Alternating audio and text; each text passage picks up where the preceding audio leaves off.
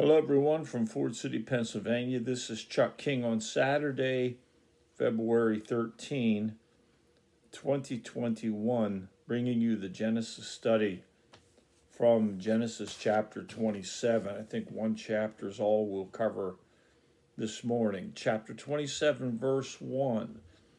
Now it came about when Isaac was old and his eyes were too dim to see, that he called his older son Esau and said to him, My son. And he said to him, Here I am. Isaac said, Behold, now I am old, and I do not know the day of my death. Now please take your gear, your quiver, and your bow, and go out to the field and hunt game for me, and prepare a savory dish for me such as I love, and bring it to me that I may eat, so that my soul may bless you before I die. Now remember that Isaac favored Esau and Rebekah favored Jacob. And so we have this division of favoritism in the family, and Isaac feels like he's so old he's going to die soon, and he's yearning for some of that good game, wild game that Esau is able to provide for him in a good meal. He calls it a savory dish that he loves. And so Rebekah, verse 5, Rebekah hears Isaac talk about blessing his son Esau. You know, that would be the blessing of the firstborn, because Isaac's still thinking along those lines. Firstborn is Esau. He gets the blessing of the firstborn before I die. But Rebekah, verse 5, was listening while Isaac spoke to his son Esau. So when Esau went to the field to hunt for game to bring home, Rebekah said to her son Jacob, Behold, I heard your father speak to your brother Esau, saying, Prepare me some game, and bring me some game, and prepare a savory dish for me, that I may eat and bless you in the presence of the Lord before my death. Now therefore, my son, listen to me as I command you. This is Rebekah talking to Jacob. Go now to the flock, and bring me 2 choice young goats from there, that I may prepare them as a savory dish for your father, such as he loves. Then you shall bring it to your father, that he may eat, so that he may bless you before his death. So now Rebekah is scheming with Jacob. Remember, Jacob was the supplanter, even grasping his brother's heel on the way out at their birth. And so Rebekah and Jacob are in this scheme together because she knows that God promised her that Jacob would be the one who would be blessed, and not his brother Esau. She had that prophetic word from the Lord. So now she's trying to see to it that it does come to pass, and she's trying to make it happen on her own strength and willpower to scheme to make it come to pass. So she tells him to go and get a couple of choice young goats, and she's going to make also a savory dish that her husband loves, and then that way Jacob can receive the actual blessing of Isaac before he dies. Verse 11, Jacob answered his mother Rebekah, Behold, Esau my brother is a hairy man, and I am a smooth man. Perhaps my father will feel me, then I will be as a deceiver in his sight, or a mocker in his sight. And I will bring upon myself a curse and not a blessing. So this is a good point. Jacob brings up how Isaac's almost blind. He can't see, but he can still feel. And he knows the feel of the differences in their arms if he would reach out and touch them. And so Jacob's concerned about getting a curse instead of a blessing. Verse 13, but his mother said to him, your curse be on me, my son. Only obey my voice and go and get them for me. So she's adamant to go forward with this plan. Verse 14, so he went and got them, meaning the two choice young goats, and brought them to his mother. And his mother made savory food such as his father loved. So she knew what he liked to eat, and she made this meal from these two choice young goats. Verse 15, then Rebekah took the best garments of Esau, her elder son, which were with her in the house, and put them on Jacob, her younger son. So she dresses him in Esau's clothing. And she put the skins of the young goats, the ones that were just slaughtered for the meal, on his hands and on the smooth part of his neck. So she mimics the hairy body of Esau by putting the goat skin on Jacob. She also, verse 17, she also gave the savory food and the bread which she had made to her son Jacob. Verse 18, then he came to his father and said, my father. And he said, here I am. Who are you, my son? And Jacob said to his father, now this is it. You know, he got the firstborn's birthright from his brother Esau by making it an oath or a deal with him over that meal that Esau gave up his birthright to him. That had already happened. So now he's telling his father, I am Esau, your firstborn. He's confessing his firstborn birthright that he talked Esau out of for a bowl of lentil stew and some bread. I have done as you told me, he told Jacob. Get up, please sit and eat of my game that you may bless me. Now this is filled with deception and lies by both Rebekah and Jacob. And the only thing that we can conclude is that they knew that God had spoken the blessing upon Jacob, and so they were going to make it happen one way or the other, even by deception. Verse 20, Isaac said to his son, how is it that you have it so quickly, my son? Meaning going out hunting, getting kill the game and then prepare it. And Jacob said, or he said, because the Lord your God caused it to happen to me. And so he's invoking the Lord as the one who arranged this. Verse 21, then Isaac said to Jacob, please come close that I may feel you, my son, whether you are really my son Esau or not. So he doubted it. He thought this was Jacob. So Jacob came close to Isaac his father, and he felt him and said, the voice is the voice of Jacob. So Jacob couldn't even disguise his voice to sound like Esau, but the hands are the hands of Esau, because he felt the goat hair. And he did not recognize him because his hands were hairy like his brother's Esau's hands, so he blessed him. So the goat hair on his smooth arms and chest, that's what convinced Isaac that it was Esau and not Jacob. Verse 24, and he said, are you really my son Esau? He still had some doubts. And he said, I am. And he's speaking from the one who now has the firstborn's birthright because Esau gave it to him.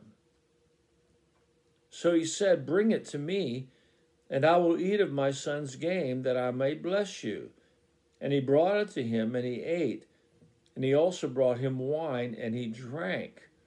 Then his father Isaac said to him, Please come close and kiss me, my son. So he came close and kissed him, and when he smelled the smell of his garments, he blessed him and said, so everything that Rebekah had planned worked. The smell of Esau's garments that she put on Jacob, the hair, goat hair she put on his arms and chest, and the meal that she prepared for Isaac from the 2 young goats. So he blessed him and said, verse 27, See, the smell of my son is like the smell of a field which the Lord has blessed. Now may God give you of the dew of heaven, and of the fatness of the earth, and an abundance of grain and new wine. May peoples serve you, and nations bow down to you. Be master of your brothers, and may your mother's sons bow down to you. Cursed be those who curse you, and blessed be those who bless you. So this is a powerful blessing that comes from Isaac before he dies, and he feels like he's blessing his firstborn son, which technically he is, because now Jacob has that birthright. So he gives him the blessing. Verse 30. Now it came about, as soon as Isaac had finished blessing Jacob, and Jacob had hardly gone out from the presence of Isaac his father, that Esau his brother came in from his hunting. And he also made savory food and brought it to his father. And he said to his father, Let my father arise and eat of his son's game, that you may bless me. Isaac his father said to him, Who are you? And he said, I am your son, your firstborn Esau. So Esau comes, fulfilling his father's request, with the wild game ready to eat. And he truly is Esau, and he's telling the truth here. But the father's shocked. Verse 33, then Isaac trembled violently and said, Who was he then that hunted game and brought it to me, so that I ate of all of it before you came, and blessed him? Yes, and he shall be blessed. He knew that God's blessing was prophesied through him upon Jacob posing as Esau. He knew that. He had that prophetic anointing, and he knew that God had put a blessing on the one he blessed, which was Jacob and not Esau. Verse 34, when Esau heard the words of his father, he cried out with an exceedingly great and bitter cry, and said to his father, Bless me, even me also, O my father. So now he's in tears, in bitter tears, crying out for a blessing from his father, as well as the other blessing that was given to Jacob. And Esau doesn't doubt that the blessing would be on the one that was given that blessing by his father. It doesn't say he doubts that here. He just wants a blessing of his own. And he said, Your brother came deceitfully and has taken away your blessing. Then he said, Is he not rightly named Jacob? This is Esau speaking. Is he not rightly named Jacob? For he has supplanted me, the name means supplanter, these 2 times. He took away my birthright, remember, for the bowl of lentil soup and bread. And behold, now he has taken away my blessing. And he said, Have you not reserved the blessing for me? So Esau recognized the day he gave up his birthright to Jacob. He blames him for supplanting it or deceiving him to get it. And also, as a separate thing, the blessing from his father of the firstborn. Verse 37, but Isaac replied to Esau, behold, I have made him your master, and all his relatives I have given to him as servants, and with grain and new wine I have sustained him. Now as for you then, what can I do, my son? In other words, what blessing could even equal the one I just gave him? Verse 38, Esau said to his father, do you only have one blessing, my father? Bless me, even me also, O my father. So Esau lifted his voice and wept. So this is where the New Testament mentions this, that Esau was an ungodly man and could find no place of repentance, even though he wept for it. So we learn from this situation that when you renounce the will of God for your life, the firstborn blessing was very valuable, and God's blessing upon that firstborn. When you renounce that for a bowl of soup or a meal, then you have given up the most precious thing that you had, and there's no way back from that. You cannot recover when you willfully turned away from the will of God for your life and renounced it. And this is basically an example of apostasy, of someone who gave up God's plan and purpose for them for a meal. And now he is remorseful. He's weeping, he's crying out, he's sorry it all happened. But it's what 1 Corinthians 7 describes as worldly sorrow that brings death, not the godly sorrow that makes a way for repentance. And he could find that the scripture says that in the New Testament, that Esau could find no way of repenting. He couldn't find repentance. See, you don't repent because you want to. You repent because of the kindness of the Lord that leads you to repentance, the grace of God, the mercy of God that leads you to repentance. And Esau was at a bad place here. He had renounced his birthright, really the plan of God for his life, and now he's very upset and blames Jacob for it all and is still seeking a blessing, another blessing from his father. And so this is the prophetic word that will come forth in verse 39 from Isaac for Esau. Then Isaac his father answered and said to him, behold, away from the fertility of the earth shall be your dwelling, and away from the dew of heaven from above. By your sword you shall live, and your brother you shall serve, but it shall come about when you become restless that you will break his yoke from your neck. So there's a prophecy that God gave to Isaac for his son Esau that was fulfilled in Esau's history. Verse 41, so Esau bore a grudge against Jacob because of the blessing with which his father had blessed him. And Esau said to himself, the days of mourning of my father are near, then I will kill my brother Jacob. Now, isn't this prophetic word similar to what Cain received after he murdered his brother Abel? If you compare those two, they're similar in that Cain was driven away as a wanderer, and now it's a similar prophecy for Esau. And he also has that murderous attitude of bitterness and a grudge toward his brother Jacob for what had happened. And we know that this is the wisdom of the world, not the wisdom of God, operating in Esau's life, because the wisdom of God or the fruit of the Spirit in a person's life would allow mercy and forgiveness for the offender.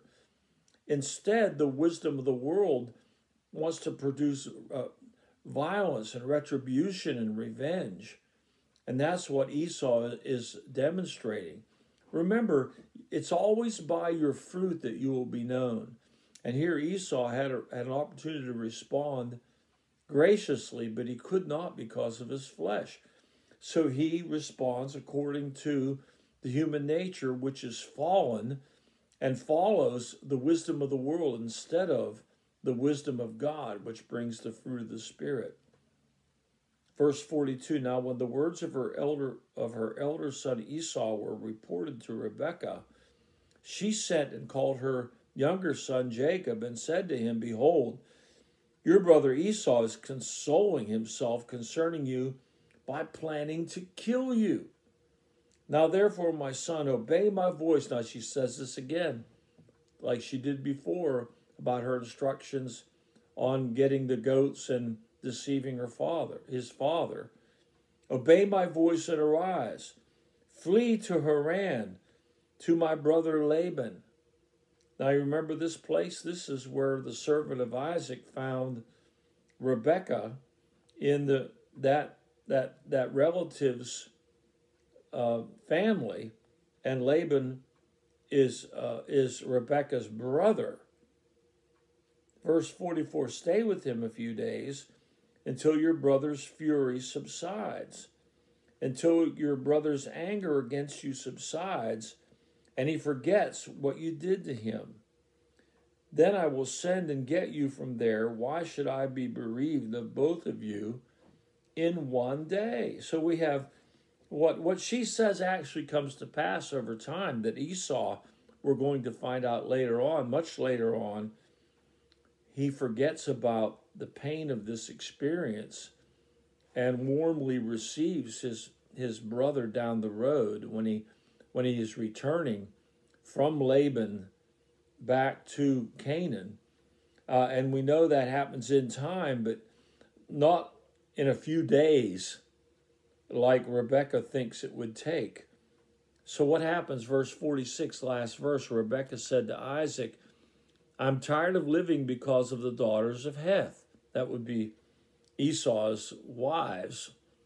If Jacob takes a wife from the daughters of Heth like these, from the daughters of the land, what good will my life be to me?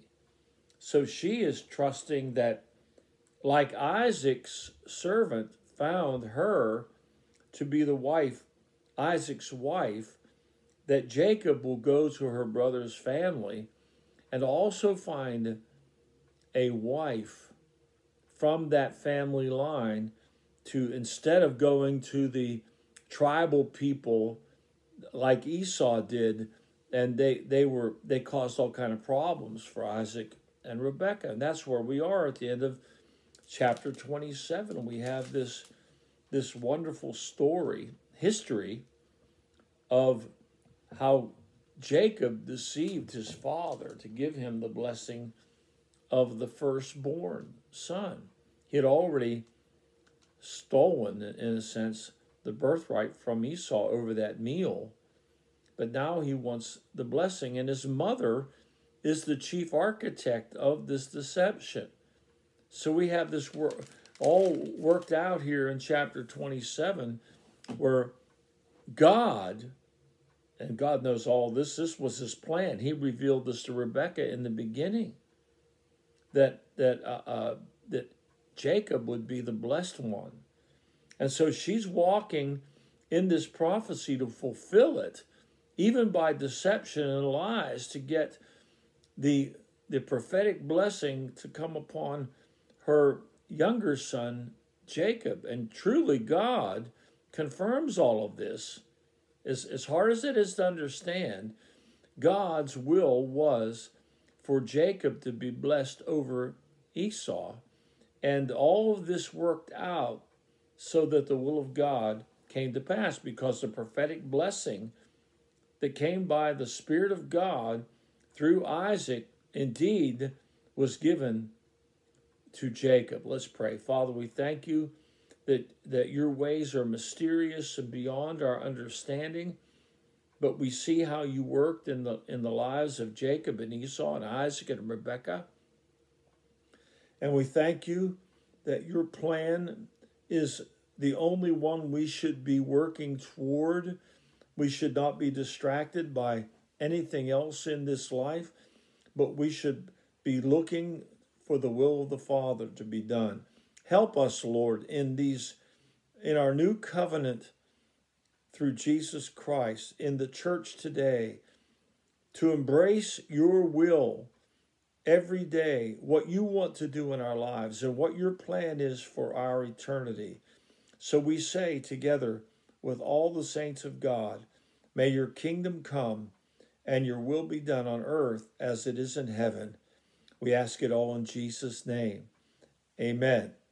So there we are, some common studies from Genesis. I'm convinced that most people never take this kind of time to go over these simple scriptures. They've heard them before, yes. They know the stories, yes. But the Word of God is living and active. It's like a two-edged sword that really ministers to us. And our faith is increased by the Word of God. We are washed washed with water by the Word of God. And we need the Word of God as our weapon against evil in this world. So please share these teachings with your friends list on Facebook and YouTube. And may the Lord bless and keep you. We'll see you tomorrow.